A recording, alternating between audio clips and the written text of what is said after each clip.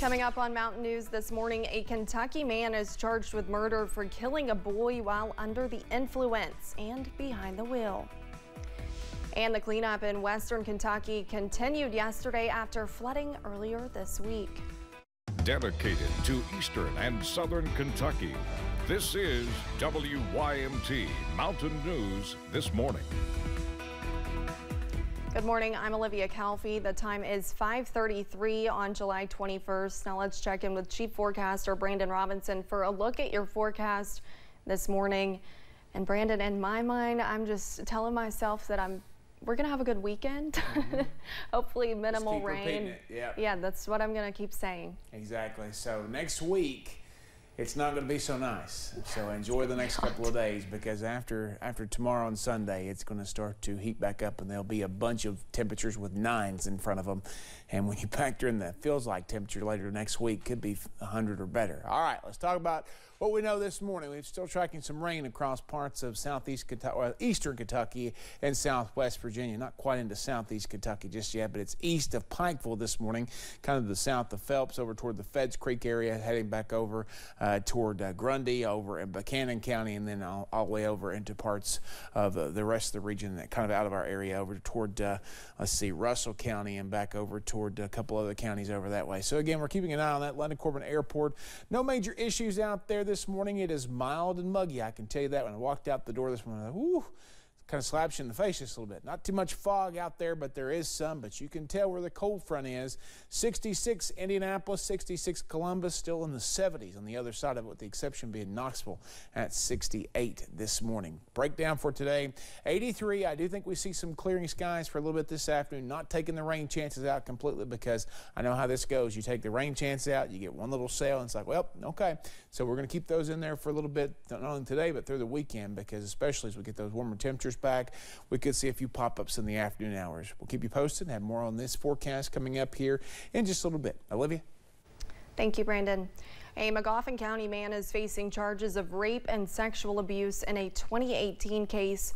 47-year-old Anthony Talby of Salyersville was arrested Wednesday. Court documents say Talby first committed sexual abuse and rape, forcing a person younger than 18 years old to engage in sexual contact and forcing them to do so without consent. Talby is scheduled to be back in court in September. A Kentucky man is now charged with murder for a crash that killed a 2-year-old boy. Police say Nathan Miller was driving under the influence at the time of the crash in Clark County when Thomas Reed was killed. After Thomas' grandmother learned Miller was in jail, she thought that ruling would bring her peace. Instead, it caused more irritation for Millie Reed. Was 3 times the legal limit. You have no reason to be on a road drinking or driving.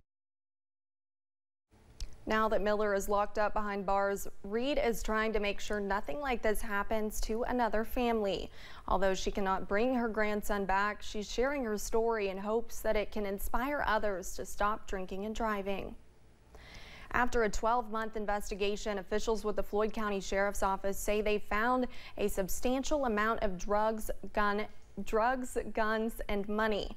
During the investigation, deputies were able to get search warrants for a home. Officials searched a home on Conley Fork in Floyd County Wednesday evening.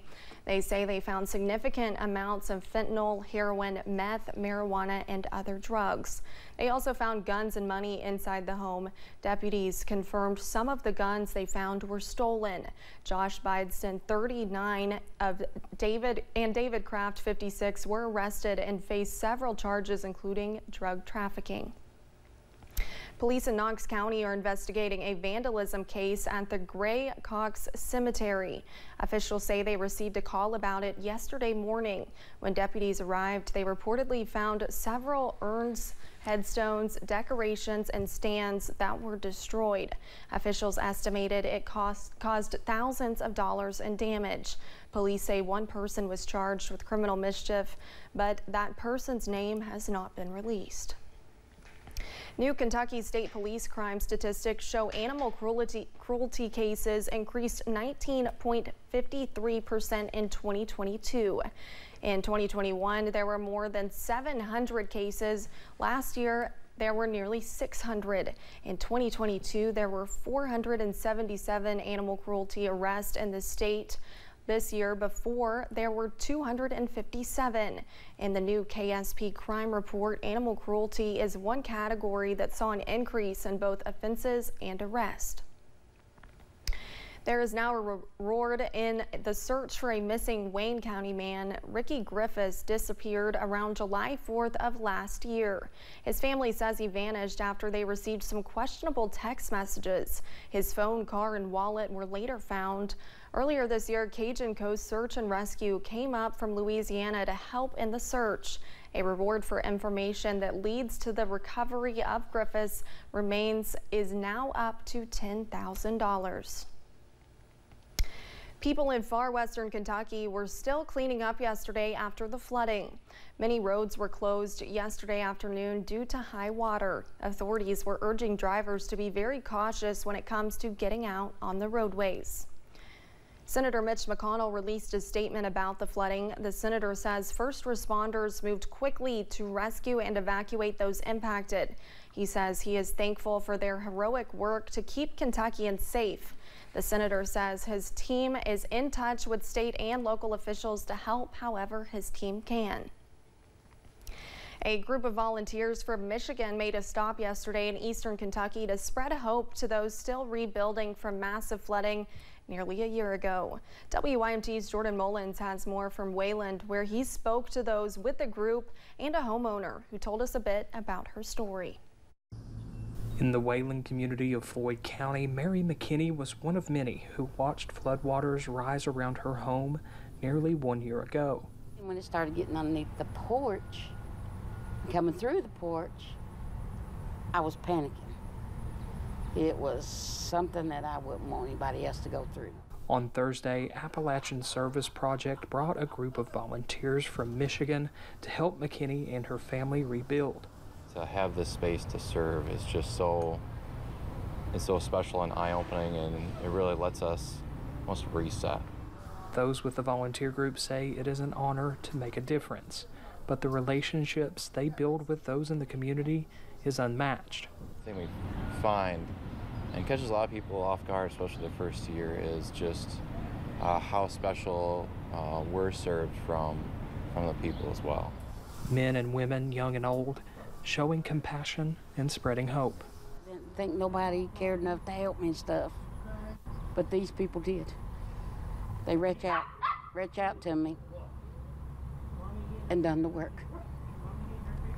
I thought it was hopeless, but they showed me different.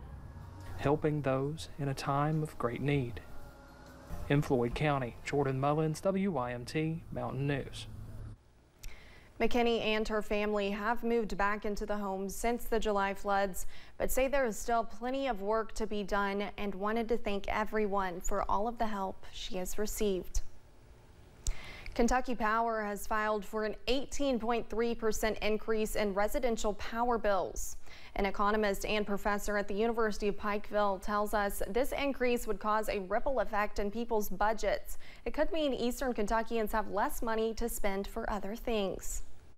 Everything you buy takes a certain share of that money away from you. So if I increase, the average power bill was quoted to me as $365 a month. If I increase that by 18%, what that means is I now have less money to buy other things, especially if I'm on a fixed income. Dr. Green believes the increase is probably due to price increases the company is facing. Earlier this year, we told you about how some storm relief checks meant for Western Kentuckians were mistakenly sent to Northern Kentuckians. Now a larger investigation into relief funds is being called for by State Auditor Mike Harmon. Governor Andy Beshear reacted to Harmon's decision to investigate the Team Eastern Kentucky Flood Relief Fund and the Team Western Kentucky Tornado Relief Fund. Harmon, who recused himself from the audit, responded with this. I would say if anybody is accusing us of being a partisan, then they really haven't looked at the full body of our work. Last month, lawmakers expressed confusion about how funds were distributed. Governor Beshear maintains his administration will cooperate with investigators into the funds. Kentucky Senate President Robert Stivers joined University of Louisville President Kim Schatzel in touring Redbird Dental Clinic. WYMT's Chandler Wilcox details how the tour shined a spotlight on a partnership helping the region. The Redbird Dental Clinic is a healthcare hub for people in multiple counties. In the southern portion of Clay County, next to Leslie County, Bell County, Harlan County, Knox County. Through a partnership with the University of Louisville, advanced healthcare is brought to the area. A lot of people don't realize this is about as state-of-the-art as you can get if you're sitting in Lexington or Louisville, but it's sitting in Redbird. Recently hired as the U of L president, Kim Schatzel made her first trip to see how the partnership is making an impact.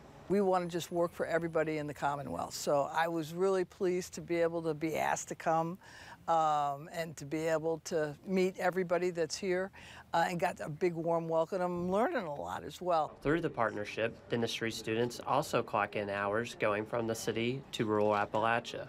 Coming from Louisville, we're in like a metro area, you kind of see a different patient base.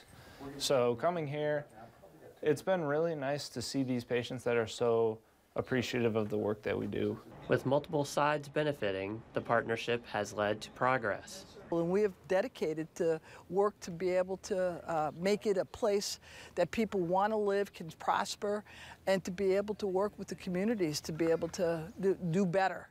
Bringing advanced technology to urban and rural communities. In Clay County, Chandler Wilcox, WYMT Mountain News. Senator Stivers also says the partnership has lasted around 7 years. When we return, AMC Theaters changes a plan to charge more for seats higher up in the theater. And we're expecting one more day of kind of active weather before things start to calm down with our pattern just in time for the weekend. I'll have the latest in about 3 minutes.